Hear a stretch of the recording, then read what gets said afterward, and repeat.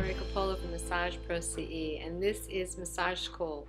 I've created some video clips for you in order to help you master some of the techniques that maybe you've learned along the way but can't quite remember exactly how they were performed, or maybe you just need a different approach. So I hope you enjoyed these clips, and if you have any questions, please contact me, and I hope to see you at a continuing education class sometime in the future.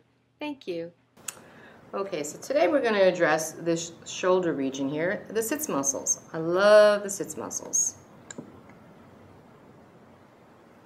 And so if your client has limited range of motion, if they've had rotator cuff injuries, if their posture is rolled in and their hand is in front of their body, this is one of the regions that we're going to work, but we also have to remember we're always going to work antagonistic muscles as well to bring the body back in better posture. We don't want to just work in the back, elongating and soften these muscles, because then we're going to create more postural distortion as the body is moving forward and we don't bring it into balance. So let's warm this tissue up again.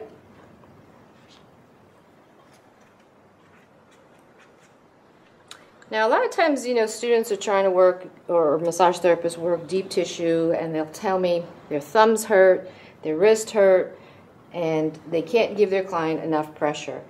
And a lot of what you need to learn is not how to work deeper, but how to work smarter, not harder, smarter.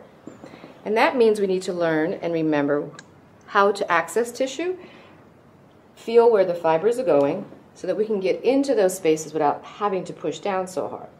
So first we're just going to start out and just glide across your sits muscles, your supraspinatus, infraspinatus, teres, and subscapularis.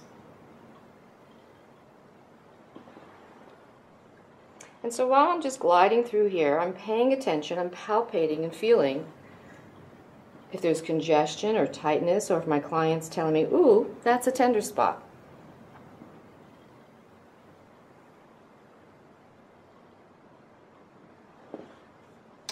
I'm going to go up the other way.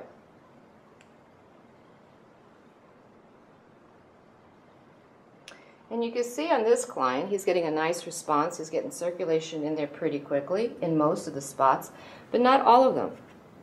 And so the body actually shows you kind of like a map of where they're holding congestion, or where tissue might be restricted, or where scar tissue may be inhibiting the flow of the blood.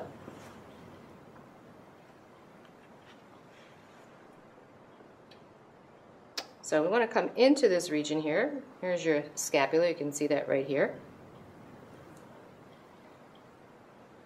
I'm going to take my thumbs, and I'm going to gauge the pads of my thumbs right underneath here. And I could already feel some spaces in here where he's really holding on, where it's tight, and then it clears out over here. So did you feel that tenderness in there? Yes. Okay. So let's see where else we can find some spots. Again, instead of just pressing downward, change your angle a little bit. Get on the side of that tissue. Client's going to feel it deep, right? Mm-hmm. But you don't have to work so hard. So we don't work hard, we work smart.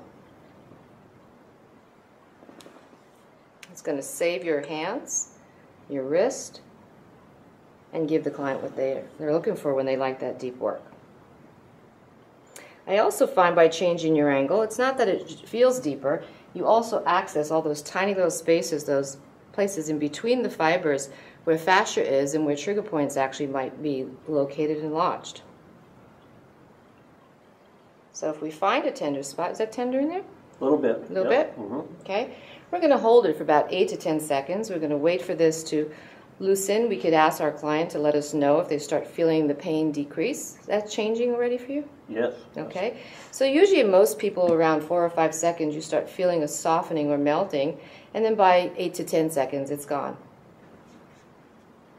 It takes about that long for the body to get the message to the brain to bring those wonderful painkillers down in here and to release that trigger point. Is that tender in there? Yes.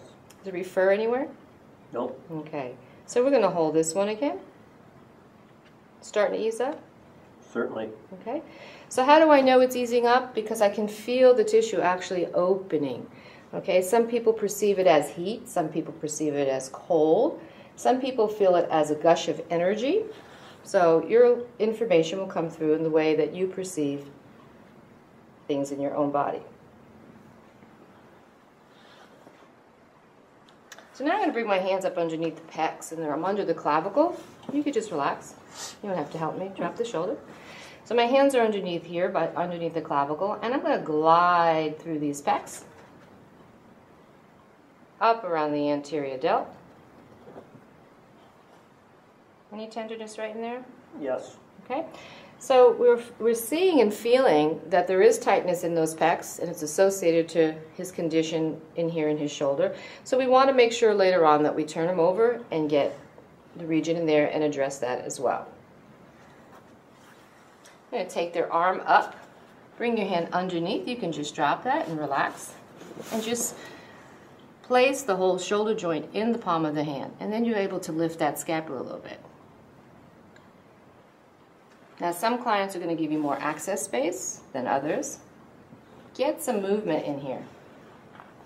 It's important to move the joints. A lot of times we leave our clients on the table stiff and still, thinking, oh, we don't want to disturb them. But you know what? You're not going to get the same therapeutic effects if you don't get the joints in motion.